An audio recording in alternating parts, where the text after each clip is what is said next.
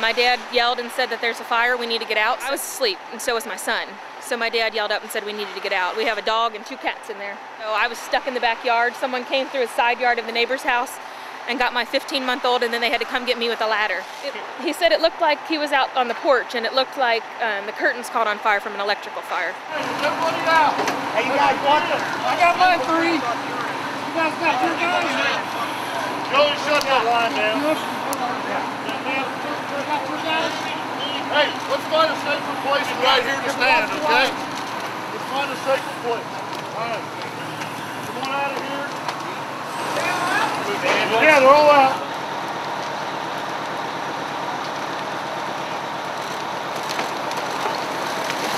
Preliminary reports were that the occupant at 905 was using a shop vac, running an extension cord through the window.